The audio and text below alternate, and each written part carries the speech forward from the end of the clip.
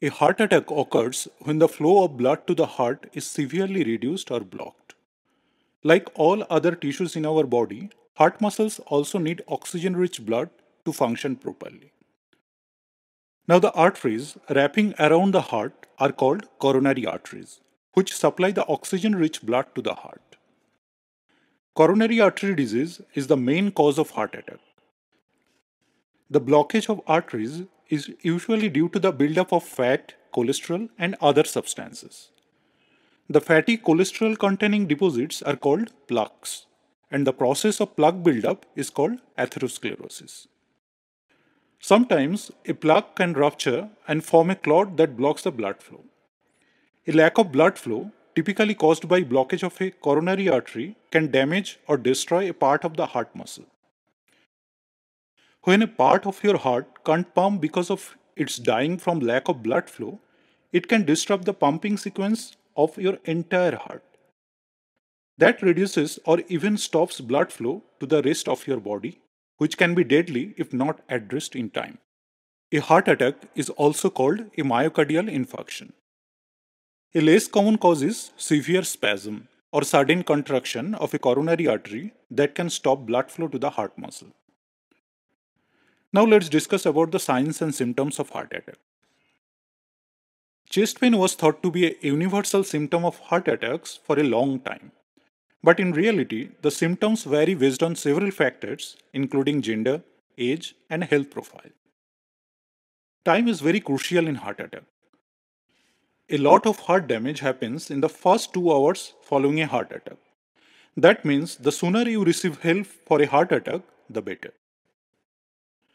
According to the Society of Cardiovascular Patient Care, early heart attack symptoms may occur only in 50% of all people who have heart attacks. Most common symptom is mild pain or discomfort in your chest that may come and go, which is also called stuttering chest pain.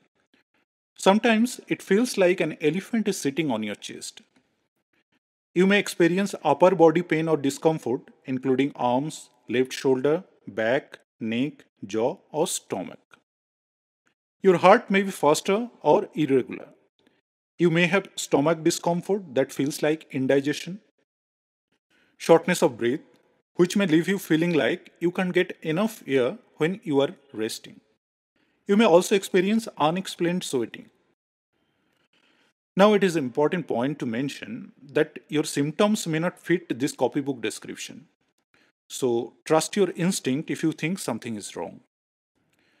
In recent decades, scientists have realized that heart attack symptoms can be quite different for women than for men. Pain and squeezing sensation in the chest are still the most common symptoms in women. Other symptoms include unusual fatigue lasting for several days or sudden severe fatigue, sleep disturbances, anxiety, lightheadedness, shortness of breath, indigestion or gas like pain, upper back, shoulder, or throat pain, jaw pain, or pain that spreads up to your jaw. Now, one of the most important concern is how to know if it is heartburn or heart attack, as both can have similar symptoms. Well, there are some key differences which will help you to differentiate them. First is location of pain. In heart attack, the pain is usually felt in the center of the left side of the chest and may spread to the other areas like the arms, jaw, neck, back, or stomach. In heartburn, the pain is usually felt in the upper abdomen and may radiate to the chest or throat. Next is nature of pain. In heart attack, the pain is often described as a tightness, pressure, squeezing, or heaviness in the chest and may be accompanied by shortness of breath, sweating, nausea, vomiting, or lightheadedness. In heartburn, the pain is usually a burning or gnawing sensation that is worsened by eating, lying down, or bending over. Duration of symptoms also very important. In heart attack, the pain is typically lasts for more than a few minutes and may come and go or persist continuously. It may not go away with rest or antacid medications. In heartburn, the pain usually lasts for a few minutes to several hours and can be relieved by taking antacids or changing positions. Although some heart attacks can occur suddenly without any prior warning, many individuals may experience warning signs and symptoms hours, days, or even weeks before the actual attack. One of the most common early warning signs is recurring chest pain or pressure, also known as angina, which does not dissipate with rest.